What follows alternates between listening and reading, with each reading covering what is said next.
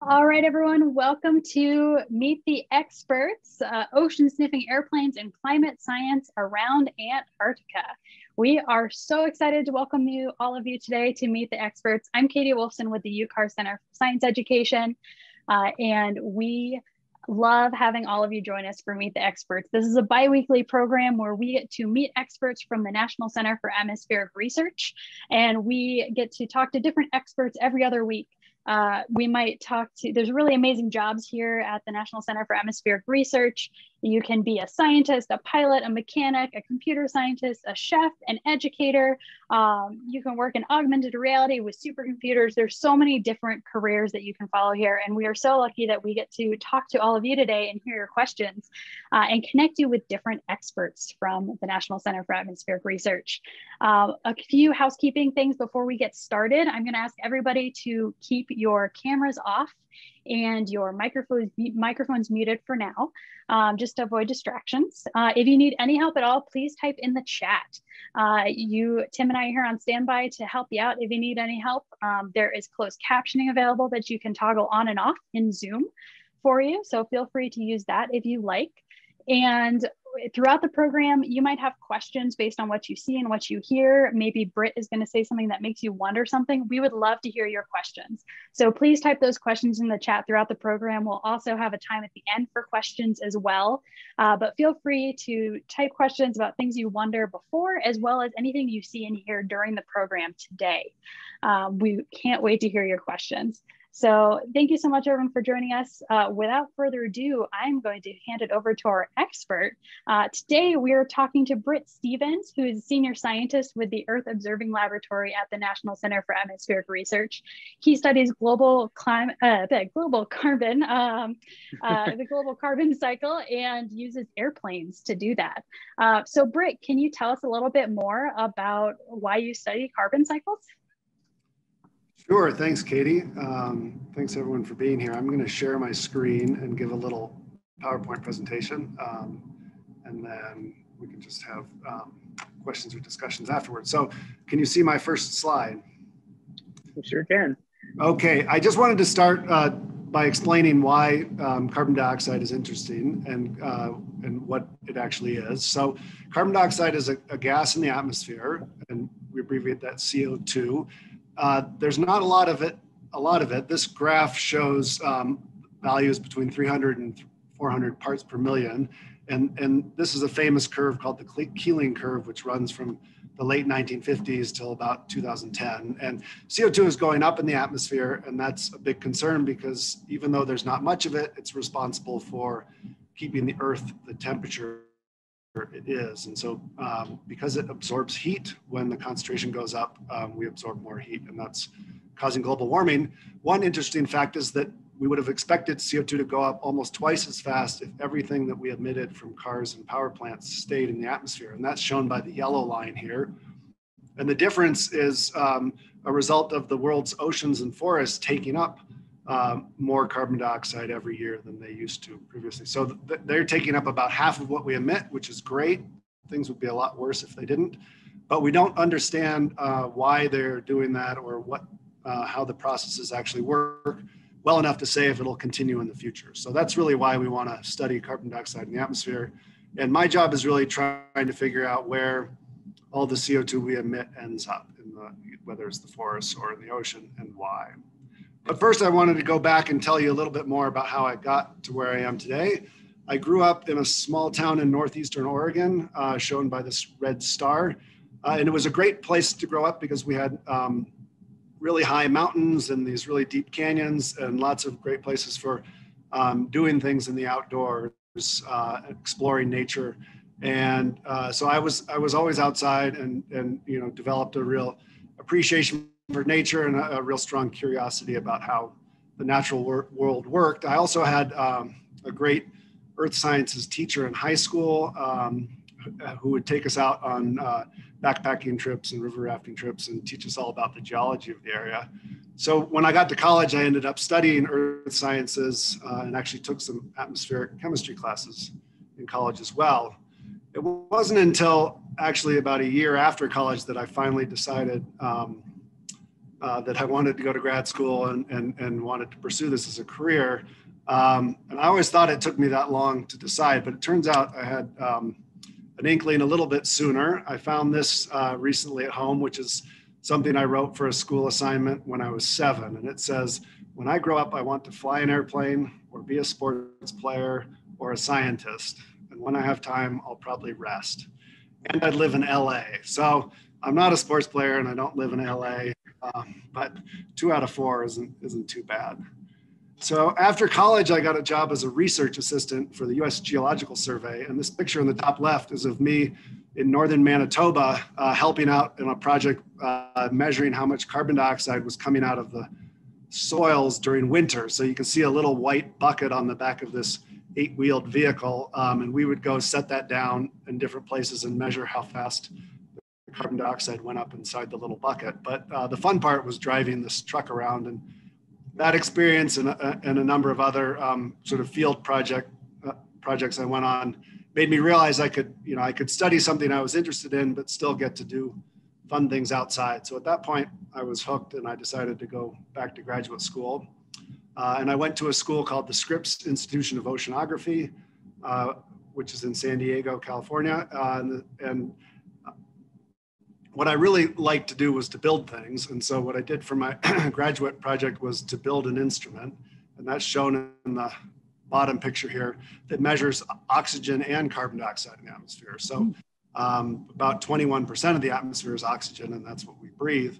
And if we measure it at the same time as CO2, you can actually tell a lot about what's affecting CO2. So I built this instrument and took it out on some ships. The picture on the right is about 1,000 miles from land out in the middle of the Pacific Ocean, where I was measuring oxygen and CO2 in the air, but I got to help out servicing some of the instruments that are out on buoys.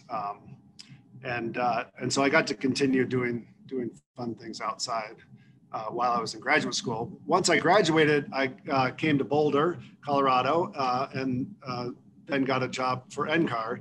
And my graduate degree is in oceanography. And when I tell people that, they always ask me what the heck an oceanographer is doing in Colorado. And don't I know that the ocean is actually not anywhere near here.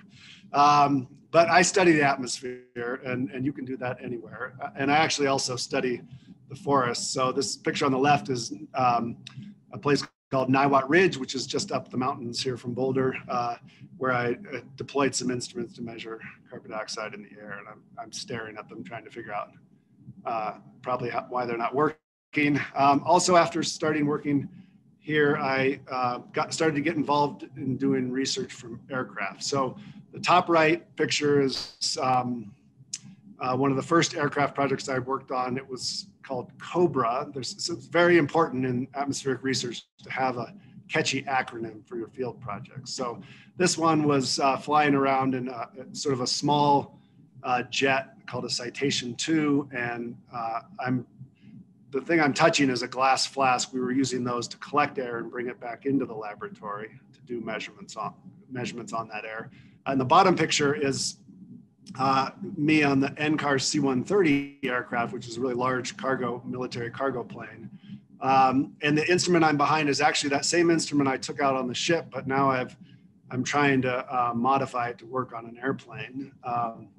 Because it's a lot better if you can make the measurements while you're flying along and not have to bring that air back to a lab. But this instrument still sort of looks like the kind of thing you'd put together in your garage on a weekend. It's not, it wasn't really well built at that point. But another great thing about working at NCAR is that there are some wonderful engineers here, and I was able to team up with some engineers and rebuild this instrument from scratch. So this is a picture of what it looks like now.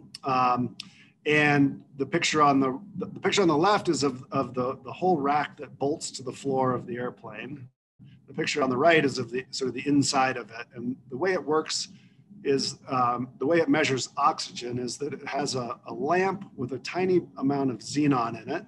And it's just like the fluorescent lights in the ceiling, maybe of your classroom, that glows when you put energy into it, but it emits a particular wavelength of light that's absorbed by oxygen. And then there's a detector, and we just use pumps to pull air in from outside the airplane and push it past this lamp, and we measure how much how much of the light is absorbed in that air. So if the light is just a little bit dimmer, we know there's more oxygen in the air that's in between the lamp and the detector, and vice versa. So, so why go to all this trouble to measure oxygen and carbon dioxide from aircraft? I'll now switch over to just say a bit more about the sort of science questions we're trying to get at. This is a schematic of what's called the global carbon budget. It's just sort of like your bank account, but for the carbon dioxide in the atmosphere. And on the left are the sources. So every year we're emitting almost 35 billion tons. That's what that GT stands for, gigatons, if you know your units. So 35 billion tons of carbon dioxide every year from making electricity in power plants or driving cars or other industrial processes. And then about 6 billion tons from just cutting down forests, primarily in the Amazon and burning those trees. And as I mentioned, about half of that stays in the atmosphere, and that's what's causing CO2 to go up every year. But almost 30%, we believe, is taken up by forests, and about 25% or so, 23% is taken up by the oceans. And one of the key ways we know these two numbers is actually for measuring oxygen, because when the forests take up that CO2, they do it through photosynthesis, and they produce oxygen while we do that. So oxygen has already helped get these numbers, but the catch is we still don't really know why, say, for example, the ocean is taking up that much and where. We think that about half of this amount that's being taken up by the ocean every year is taken up around Antarctica. And the next slide I have says a little bit more about why that is. So the ocean around Antarctica, we call the Southern Ocean. And it goes all the way around. And because the winds also can blow all the way around, they never run into any land, they can push really hard on the water, and the currents that they produce end up bringing water up from below. They sort of blow the water away at the surface. This is a cross section with what would be the South Pole on the left and heading to the north on the right of the currents inside the ocean. So because the deep water comes up around Antarctica, and it's been deep for hundreds to maybe 1,000 years, it's never seen the impact of humans burning fossil fuels. So it comes up and all of a sudden sees this atmosphere with a lot more CO2 in it, and it absorbs a lot of CO2. So that's why there's a big sink there. And it's really important for the climate system, but it's a really complicated area because of all of the different processes that are going on. So when that water comes up, it warms, it's cold down deep, and then it starts to flow south and the sun shines on it, warms it up. And if you warm up water, it actually, the gases in it become less soluble and they want to sort of bubble out. If you leave a soda can out in the sun on a hot day and open it, it'll actually have a lot more pressure than if it was just out of your refrigerator. And the opposite of that is that when you cool the water, sometimes these waters go over towards Antarctica and then cool off and sink. You actually absorb both oxygen and carbon dioxide. But if you have a bunch of algae that are just doing photosynthesis in the surface water, they actually do the opposite with oxygen and CO2. So they produce oxygen and they take up carbon dioxide, just like a plant in your garden or in your house. So if we measure oxygen and CO2 and they go in opposite directions, we know that biology is what's affecting CO2. And if they go in the same direction, we know it's the heating and cooling. So that's why we've wanted to measure oxygen and carbon dioxide over the Southern Ocean for a long time. But it's hard to do because the Southern Ocean is so far from anywhere that people live. It's hard to get to, and it's also a very harsh environment. So we had a project where we were measuring from a ship, and this is a picture of the ship in the top left. It's called the Lawrence M. Gould, and it goes back and forth between Chile and Antarctica almost every month to resupply people who are doing research on Antarctica. But we were measuring from the ship. The instrument is shown on the left here. And if you look in this picture in the bottom right, there's a tiny white thing on this black mast, which is the inlet where we were sucking in our air. And we were putting that up there, and the captain was laughing and making bets with his crew about how long it was going to stay up there. And we didn't really appreciate why they were doing that. But then a year or so later, I saw this nice documentary put out by Rutgers University. I'm just going to show you what the first 10 seconds of the trailer. And see if you can see that little white inlet here. It goes really quickly, but this just gives you an idea. There it is right there of what the conditions are like if you're going back and forth in a ship over the Southern Ocean. And it can be quite, unpleasant for people. So we finally realized that a better way to do this was to fly an airplane. And so we came up with the idea for a study, which is called ORCAS. I mentioned it's important to have a catchy acronym. This one stands for O2-N2 ratio and CO2 airborne Southern Ocean study. We actually report the oxygen concentrations as a ratio to nitrogen, but really it's just so we could get the O in ORCAS there. This is a picture of the airplane flying over some icebergs near the Antarctic Peninsula, and in the bottom is a map from Google Earth. What's shown is a satellite picture of chlorophyll, which is essentially how much algae there is photosynthesizing at the time of the project. And then the different colored lines are all of the flight tracks from where we flew. So we typically we were based in Punta Arenas, Chile, and this was during January and February of 2016. And January and February is summer in the Southern Hemisphere. So, so all of the algae was growing and the sun was heating the surface. So we would typically fly at high altitude over to the Antarctic Peninsula and then descend down. And we would do a series of what we called porpoise maneuvers, where we would go up and down out of the atmospheric boundary layer. So that portion of the atmosphere that's actually turbulently mixing with turbulence and can actually pick up gases from the ocean surface. So the last thing I wanted to show you was I forgot one extra slide to just tell you a little bit more about the Gulfstream V jet, which is based here at NCAR. If you're local in the area and they have an air show at the Rocky Mountain Metropolitan Airport, sometimes we roll it out for people to look at. But you can tell by looking that it's not a typical airplane. It has all these extra probes sticking out the top and bottom of it and things hanging off the wing. And those are all scientific instruments or inlets for sucking air into them. And the picture on the bottom right is what it looks like inside during a typical campaign. There are very few seats. It's mostly all instruments. So it's a flying laboratory, and it's kind of like you're flying inside the instrument. When the plane gets down into the boundary layer, you can feel it bouncing around, so you know you're in air that's turbulent and is connected to the surface, and all of a sudden you see the gas concentrations change, and you sort of know instantly what's going on. So to give you a little bit more of an idea of what that's like, I have a video from one particular flight during ORCAS. It was an 8-hour flight, but it's sped up here. And the left will be a picture out the front of the plane. And the top right is a map of where the plane is. So you'll see a red line, and it's starting here in Punta Arenas. And the bottom right is the graph. There's going to be a gray line showing the altitude on this left axis, and then a red line showing oxygen on this right axis, and a blue line showing carbon dioxide or CO2 on the right as well. So just remember that oxygen is red and CO2 is blue on this graph. So I'll go ahead and start playing it. Here we go. We're taking off from Punta Arenas, and we got a little bit of ice on the front of the camera going through those wet clouds. But as you see, it slowly sublimates away, which that happens a lot when you're in a commercial airliner. And we climb up out of Punta Arenas and then kind of do a little up and down maneuver where we're going in and out of the stratosphere, which is sort of isolated from the surface and has different gas concentrations. It looks like we're in outer space on the camera. Unfortunately, in real life, it's not quite that dramatic. Your eye adjusts and it doesn't look like the blackness of space. But I wanted to pause it real quick. So we're about 2.5 hours in, and we've just gone across Drake Passage. I showed you that other video, and I've been across Drake Passage on a ship, and I can tell you this is definitely the way to do it on an airplane.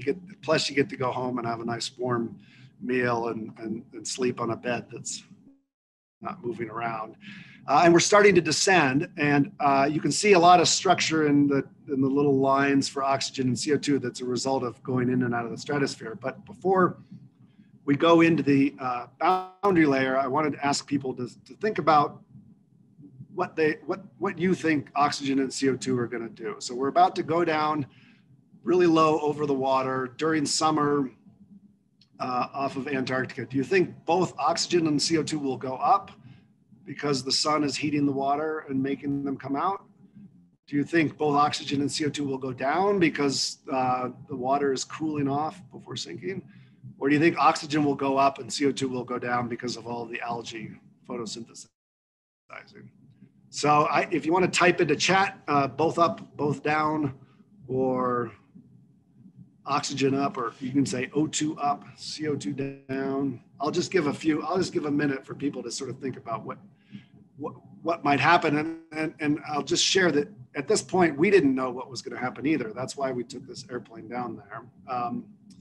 We had somebody on the science team who thought we weren't going to see any changes in carbon dioxide at all, and was sort of willing to bet that we weren't because of some computer model runs we had that said that we wouldn't. But I'll go ahead and play it here now that you've had time to think about.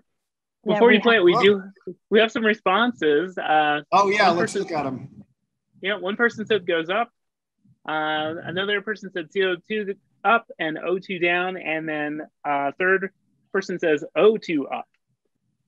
All right, those are all good guesses.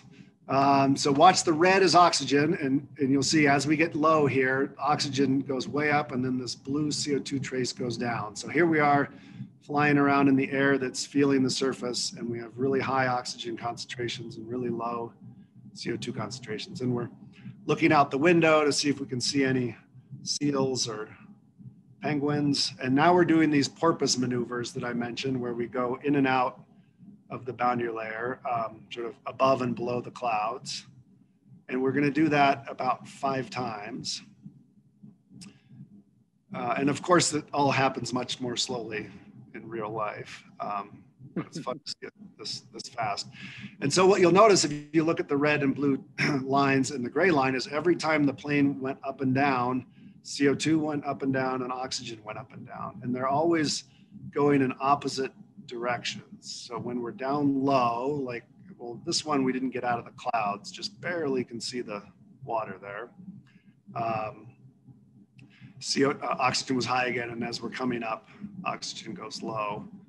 And then we do one more low porpoise, and then we're going to do a series of sort of higher profiles to maybe 20,000 feet on the way back to Punta Arenas. So it takes about 2 minutes for the video to play. I'll just let it go. If anyone has any questions they wanted to ask now, I'd be happy to answer them. And I also have a summary at the end. Yeah, so we have a question from Amy's group asking, so when you're showing us when you were in the sky and it looked like you were in space, do you ever travel at night? If you can, and if you do, can you see the stars really well?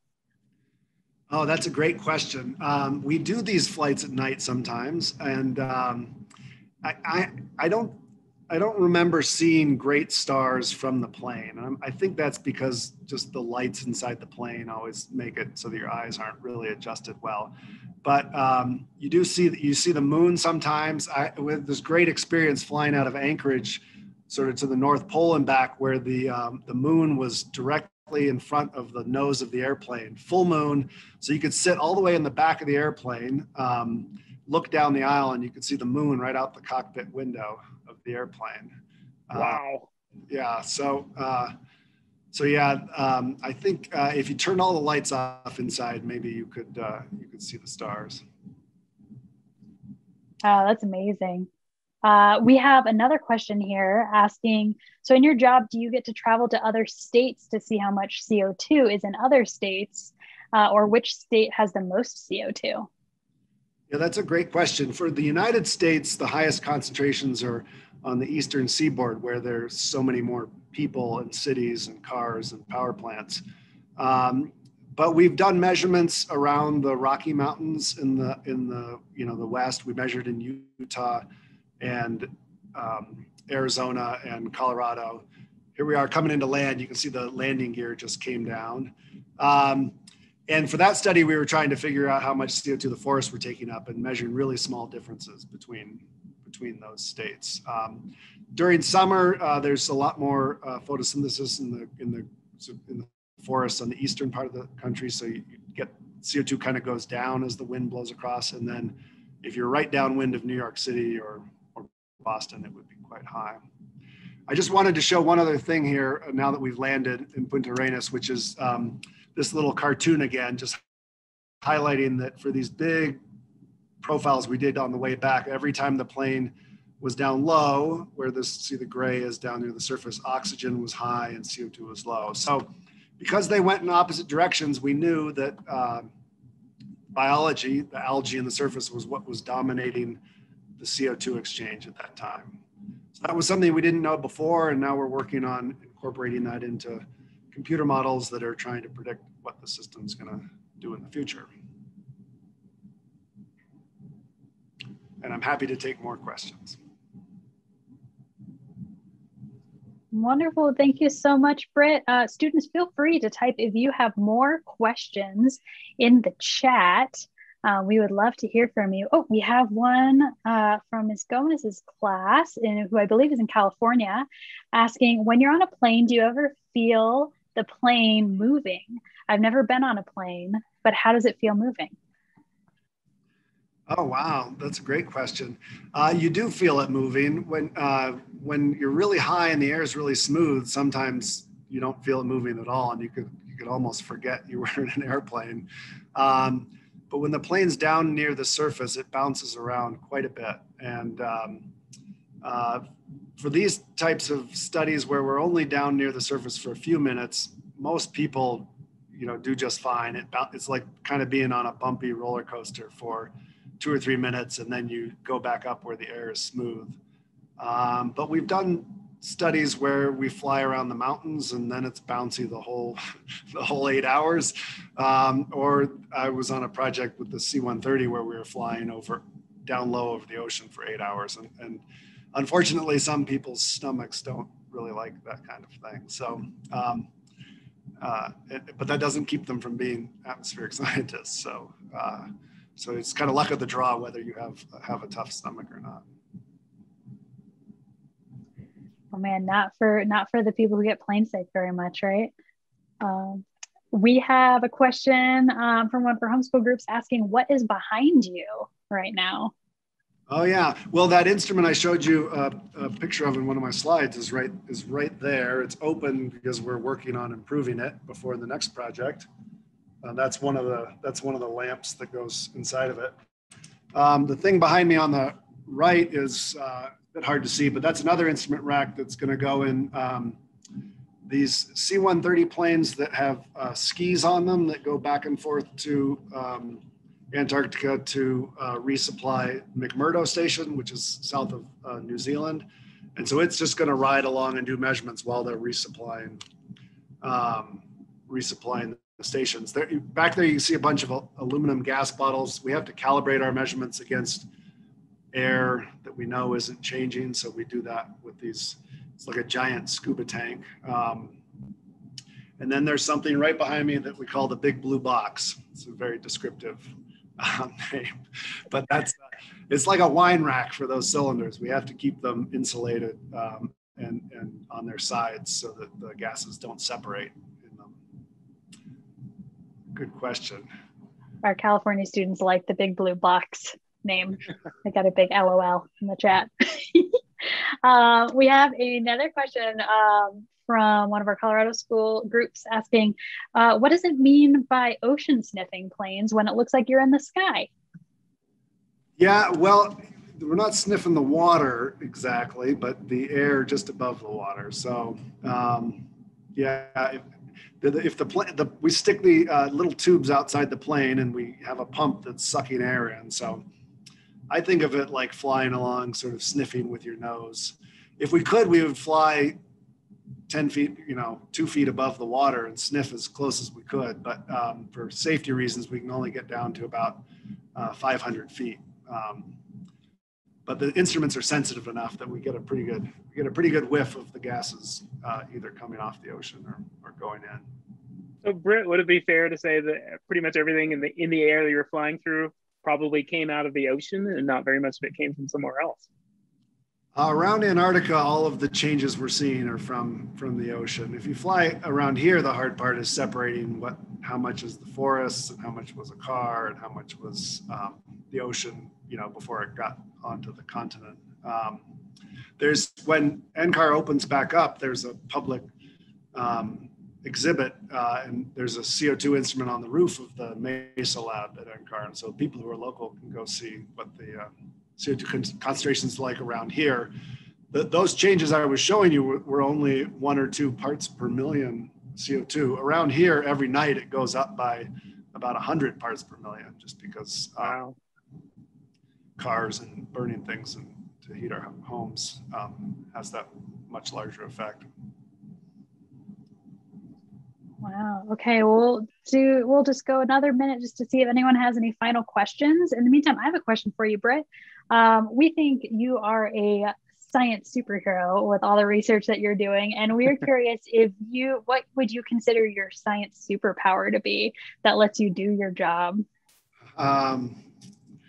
That's a tough question. I've always liked taking things apart and trying to put them back together. Electrical or mechanical type things.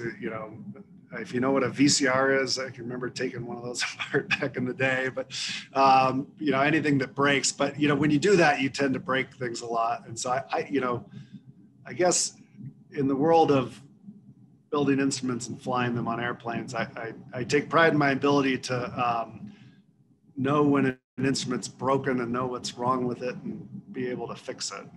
Sometimes that happens, right before takeoff when everybody else is, ready to go and your instrument's broken and it's a really high pressure situation and you have to quickly figure out what's wrong and come up with a fix with it so that everybody else can go take off and do the research flight. So, I find it fun doing that too. That's awesome. Awesome. So sometimes in science, it's good to break things so you know how to fix them later. That's good. Yeah. So if you break things, students, you just say, I'm working on it. I'm a scientist in training. All right. We have another question in the chat. A couple more questions. Great.